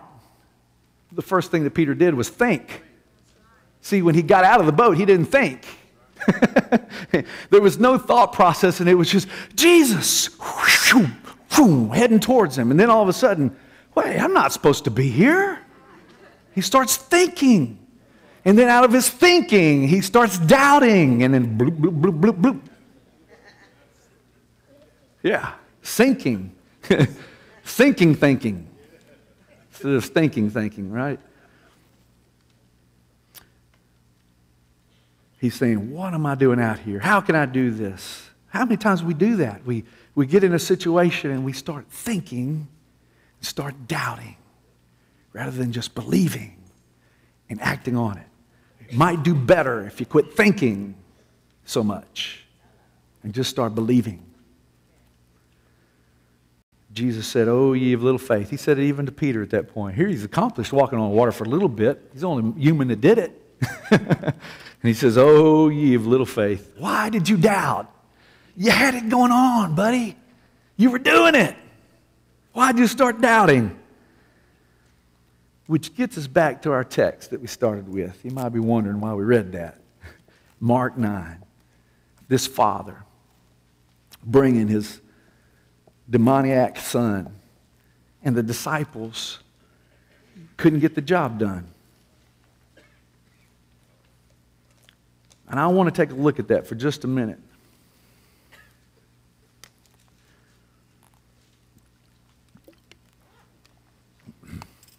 I've tried to figure out how we do this, but I want you, Will, I'm going to just kind of talk you through some things. And as I do this, I want you to imagine what I'm talking you through is like a movie line.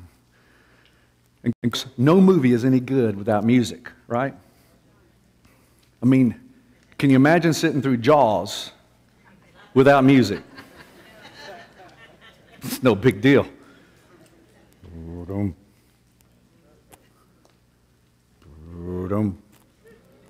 You better be looking, brother.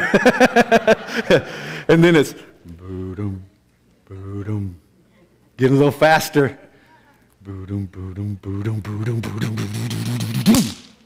The music tells you everything. You can close your eyes and you know what's happening. And in any movie, think of a storyline that you've got. Something starts with a bit of a challenge, and then they overcome the challenge, and things are wonderful for a season of time. And so now the music is, and violins, it's all wonderful. And everything is going great, and you're seeing all these great things happening. Just think of it in the storyline of Jesus. Jesus and what he was birthed in. He had these challenges that he was born into as a human, lived for 30 years as a human. But then as a man, just a normal man, a carpenter. And then he goes into the wilderness, and he fasts for 40 days, and then he's tempted, and then he's baptized, and then he begins this powerful ministry. And all the disciples, he selects them, and they're like, this is awesome, you know. They're all excited, and they're traveling with Jesus, and they're seeing miracles, and the music is just wonderful. Ooh, it's all great. Until about Matthew 16, and all of a sudden, there's some dissonance that starts coming into the music, right? The melody begins to get a little more eerie. That's when you're sitting in a movie and you realize, oh, something's about to happen. You don't even have to know. You've not been given. The music is foreshadow of what's about to occur. I just want you to think about this. See, the disciples had demons subject to them. They were sent out with power and authority. They have already been casting out demons. It says in Matthew 10 that they cast out every kind of sickness and every kind of disease. There wasn't anything that they challenged when they were sent out that they were not able to cast out and have authority over. Nothing. So what went wrong in Mark 9? Jesus made it clear. It was unbelief. But where did it come from? And I want you to put this in context as we have the beautiful music going. Okay, all the beautiful music. Life is good. You're watching a movie and they're just fast forwarding you through a period of time where everything's great and you're seeing one scene after another scene after another scene after another scene before the dissonance comes. But they've seen leopards cured. He's healed many, many who are sick. He heals a paralytic. He delivers demon-possessed people. They see all of this. They're a witness to this. They've participated in this. They raise people from the, have seen Jesus raise Lazarus from the dead. Will that not make a believer out of you? He's already in the tomb, and he smells like death. There's a stench, and he rolls away. Lazarus, come forth. They've already witnessed that. There was a little girl that Jesus raised from the dead. Healed the woman with the blood issue. Restored sight to the blind. Watch him spit in mud, put it in a person's blind eye, said, go wash in the River Jordan and you're going to see. That didn't even make sense. Go put some dirt in your eye. See how that works out for you. Fed 5,000 with 5 loaves of bread and 2 fish. Walks on water. Many sick people who just would come and touch him would get healed. Multiple occasions, he healed the lame, the blind, the mute, the maimed, and many others. He fed, and on another occasion, 4,000 with 7 loaves of bread and a few little fish. The disciples were witnesses and participants to all of these incredible events, all of these incredible miracles. Peter had just received a revelation straight from the Father, a divine revelation. Peter, who do men say that I am? Well, they say that you're a great teacher. They say you're a prophet. Oh, really? Well, who do you say I am? You're the Son of the living God. Son of the living God. This is edging up right up to this point that we're looking at in Mark 9. But then right before that, Peter quickly gets rebuked. Jesus begins to unveil his purpose of being on earth. And it's not matching up to what the disciples thought. See in Matthew 16, verse 21. Matthew 16, verse 21 says, from that time, Jesus began to show his disciples that he must go to Jerusalem and suffer many things from the elders and chief priests and scribes and be killed and be raised up on the 3rd day. This is where he began to let them know. And they weren't getting it. And matter of fact, when he shared this, all of a sudden Peter jumps up to correct Jesus. No, this can't be. Shh. They're going to think you're crazy. Jesus says to Peter, who just had a divine revelation, get behind me, Satan. You don't understand what I've come to do. None of them did. What we find is a group of disciples where all of a sudden the music has changed. And they don't understand what's going on. They thought that he was coming to set up his kingdom. You see him even arguing on the Passover before he goes to the Garden of Gethsemane, arguing, who's the greatest, who's going to be sitting next to you, blah, blah, blah, blah. It's all about ambition, and it's about their stature and who's closest with them. And they're thinking he's going to rule and reign. Wow, we're in, man. We're the closest ones. We're privileged. Wow. But everything they thought concerning the Messiah was wrong. They'd hear him talk about his death. And he mentioned it several times after that point in Matthew 16. He always mentioned with his death his resurrection. But even some commentators believe that they weren't getting it. You know how you can tell somebody 1,000 times and they ain't getting it? Because they're so caught up with what they think that they cannot hear what you're actually saying. It's like filters. They're hearing the truth coming at them, and it's hitting filters, and it's being adjusted to what they think, what their preconceived ideals are, or what their motives are, or what their ambition is. And that's what's happening. They're thinking, yes, we know there is a resurrection, but no, you're not dying. You're supposed to set up the kingdom. You're supposed to rule and reign. You're the King of Kings and the Lord of Lords.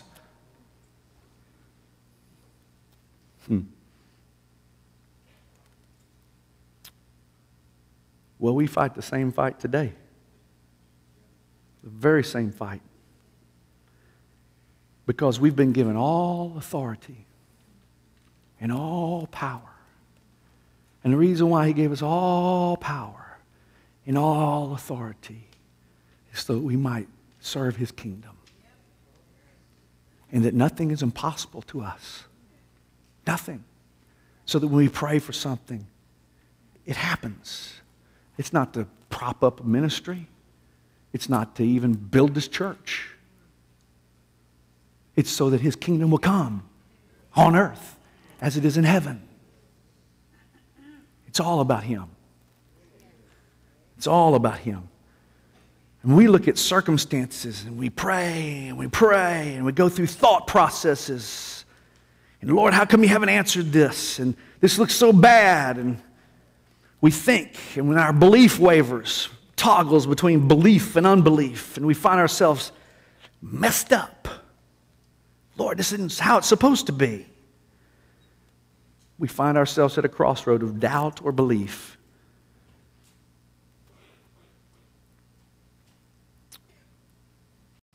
You know, Jesus didn't release those disciples with partial authority. When he said, you go out, I'm pairing you up and I'm sending you out. Cast out demons, heal the sick. He didn't send them out with partial authority. Now, guys, be careful because you're going to run into a few challenges out there. There's going to be some certain kind of demons that you're going to run across you're just not going to have any power over. You're just not there yet. And no. And it's not true for us either. He's given us all power and all authority. But these disciples in Mark 9, despite all that they witnessed and all that they saw, because things are not working out the way it was supposed to and the way they thought and the way they had imagined, they've lost their confidence. They've had a meltdown. Matter of fact, from that point on, you see a meltdown of the disciples. What happens to Peter just a little bit later? He denies Jesus 3 times. They wind up huddled up and afraid because he's been crucified. He's dead. They still are not getting it. It's not working out the way they thought it was supposed to. That's why Judas Iscariot would have been willing to betray Jesus, because it was not working out the way it was supposed to. He's been in charge of all this money, and he's hanging around this guy that all of a sudden he's talking about dying. No. So he goes and makes a deal.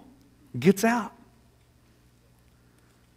They're on the run until the day of the resurrection. And in that time period before Jesus ascended to his Father, that time of Jesus showing himself and proving himself, even in that, the Great Commission we were talking about this morning, even at that, when he gave the Great Commission, it says that, and some doubted. Some even still. But then what did he tell them to do? I want you to go to Jerusalem, and I want you to wait. And I think what's neat, what kind of hit me this week that's special about that, because they've been on a ride. It didn't work out the way it was supposed to. It looked like it all fell apart. Now Jesus did exactly what he said he was going to do. He has risen from the grave. Now he's ascended to the right hand of the Father, and he's sending his Holy Spirit to come inside of us and to empower us. So he said, go to Jerusalem, so let's go do it. So why are they there? Most people would say, from our charismatic background, to receive the power of the Holy Spirit. No. They're there for one simple reason. He said to do it. He said to do it. You see, they've been reduced to a place. They have no options, no agenda, no motives. It's all been stripped away. Jesus has done everything that he said. It didn't look like, well, we don't know, but you know what? He said the next move is we go to Jerusalem, so we better go. We better get there. And then you know the rest of the story.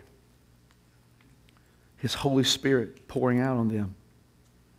He moved those disciples to the same place that we're at today. Blessed are those who have not seen and yet believe. He's kind of shifted them into another phase. I want you to go to Jerusalem. They don't know what's coming next. They have no idea what's fixing to unfold. They've just been told to go and do it. And that's how we're living today. Blessed are those who have not seen and yet believe. We're going to believe even for things that we've not seen. Which made me think of a story.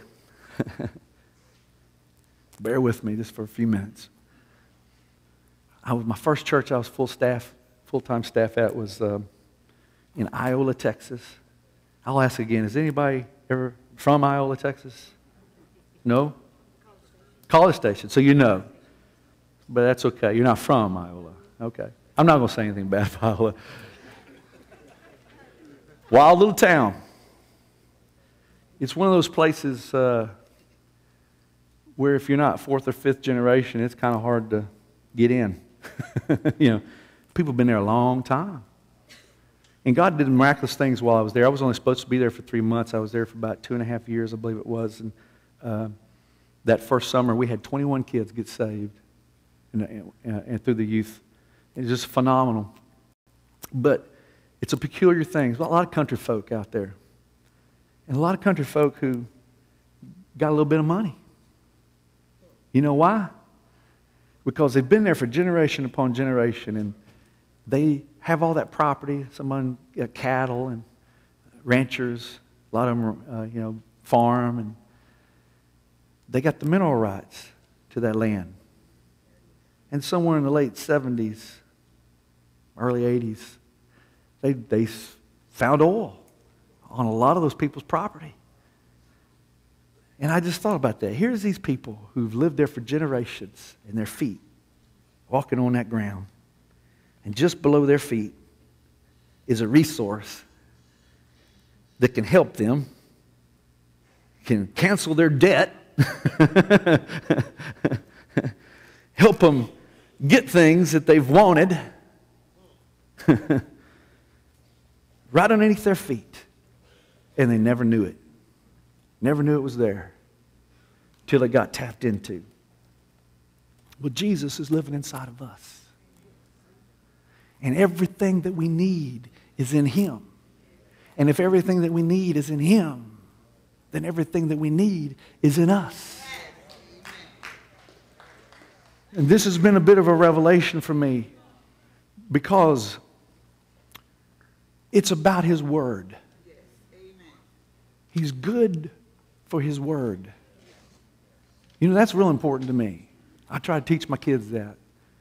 I get aggravated. I do get aggravated if they tell me they're going to do something and it doesn't happen. That's very frustrating to me because your Word, God's Word, can be counted on. And when He says, by your stripes, by His stripes, you are healed. That is truth. You can believe it.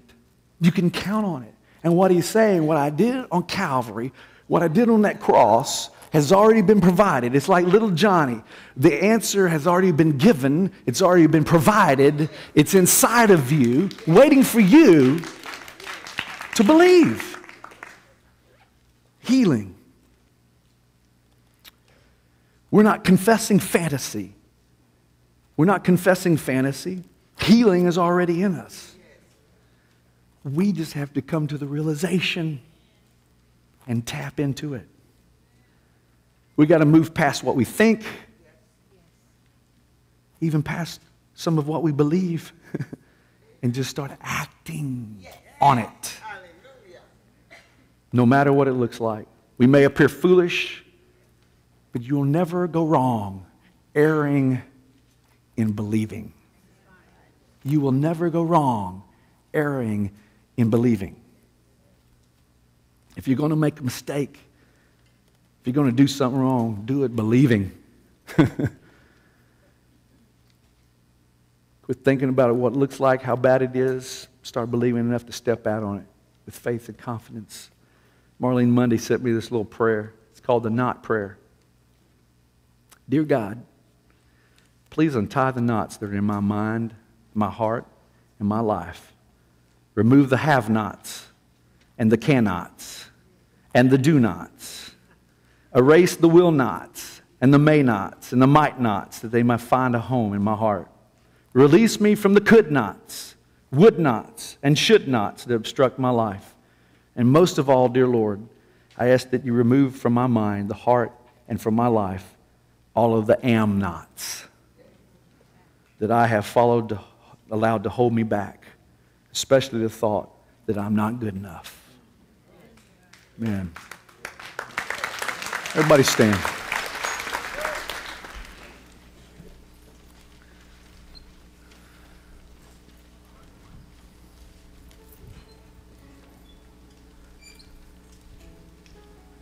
First of all, if there's someone here today that doesn't know Jesus, you don't know him, you don't have a personal relationship with him, I'm going to be here for quite a while today. I would love to talk to Tracy, Clarence, if you'll catch them after the service, who you're comfortable with, one of the elders. Would love to talk to you about receiving Jesus. It's not a complicated thing. He's real. He is who he says that he is. I believe that. And I'd be more than willing to pray with you about that. But secondly, there's people here that need healing. There's people here that have some needs, not just physical, but spiritual things going on. And if you are one of those, I want to pray for you in just a minute. We're going to line up here in just a minute. But this was another revelation thing for me. Guys, we got to move where it's not about symptoms. I was reading a book by Paul Bilheimer, and he was terminally ill with tuberculosis. He was born in 1898. He grew up in a ministry. His dad was a preacher. He started preaching at age 16 full-time, and World War I happened. He got caught up in that. They sent him to officer school. When he came back, he had ambition and different ideas, just like the disciples. And then a sickness came on him, tuberculosis, to the point that they said he has really just days or weeks left. And he made a pact with God. He just cried out to God and said, God, I know I'm supposed to be preaching. And if you'll restore my health, I'm going to preach. That's what I want to do. And the Lord brought healing to him. And he immediately started feeling better, but it did take course of weeks of strength coming back and his lungs being restored where he could walk long distances. And he went to a revival. And because he was in the ministry and his dad was in the ministry, this evangelist knew who he was. And he said, Paul, I want you to preach Saturday night. And Paul sat there thinking, boy, if I don't, I don't want the sickness to come back on me. But if I do, I don't know if my body can even handle it to preach for an hour or preach for whatever time that it takes. I don't know if I can do it, if I can endure it. But he said yes. He went, he preached. He said before he even knew it, an hour had passed, and he was preaching with fervor and laying it out there. And when the service was over, he felt great. And he went home that Sunday morning. He felt good enough to go to church. And he's at church, and he's testifying about how I know that I'm healed. He's talking about all these good symptoms going on in his body and how I know that I've been healed. And then he goes home that night, and all of a sudden, bam, the worst, most intense things hit his body. And he goes through about a 48 to 72 period of struggling for his life again. And it hit him. He realized, Lord, I repent. You know what? He realized I was putting my faith in the symptoms. I was putting my faith in feeling good. I was feeling better. So I was rejoicing. But the truth is that healing has always been in me. And so my faith must be in the Word, regardless of the symptoms or regardless of how I'm feeling. If I'm feeling worse or if I'm feeling better. It is the fact that he said, by his stripes I am healed. It's his word. It's what he says. We've just got to move past our thinking and even some of our believing. Drop it off and just start walking in faith to what he says. And one thing he's told us to do is pray for the sick. And we're going to do that. I would ask if you need prayer this morning, if you'd line up here, anybody who needs prayer, you have something that you need healing from, amen? Anybody? Amen.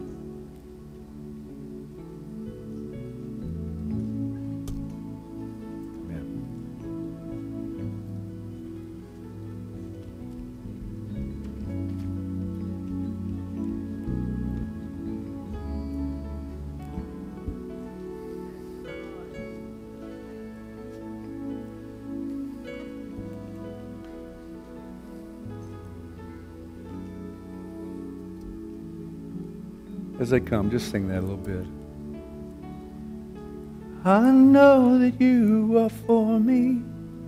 I know that you are for me. I know that you will never forsake me in my weakness. I know that you have come now, even if to ride upon my heart, to remind me of who you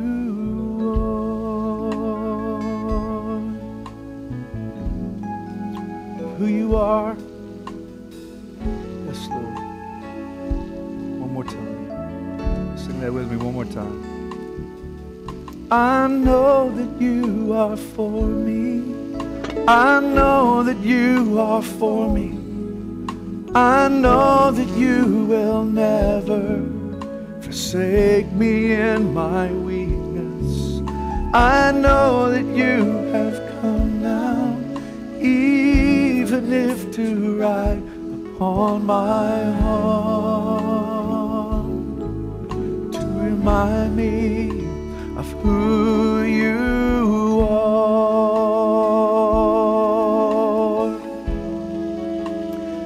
You are our healer.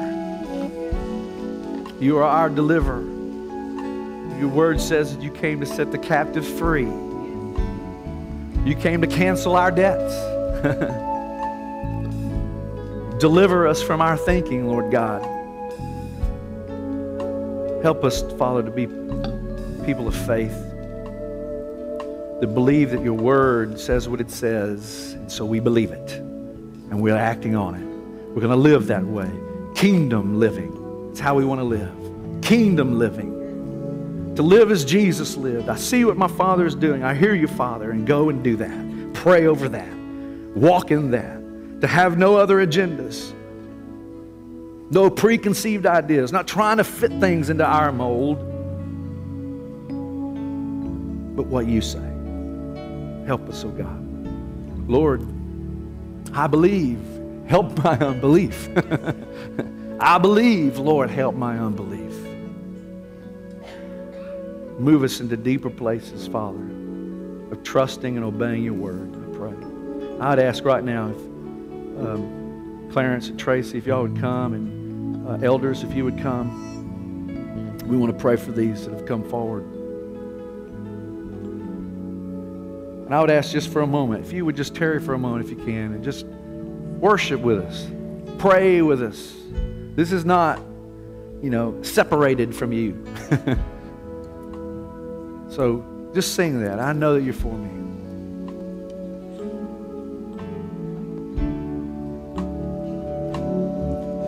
I know that you are for me. I know you are for me. I know that you will never forsake me in my weakness. I know that you have come now, even if to ride upon my heart, to remind me of who you are.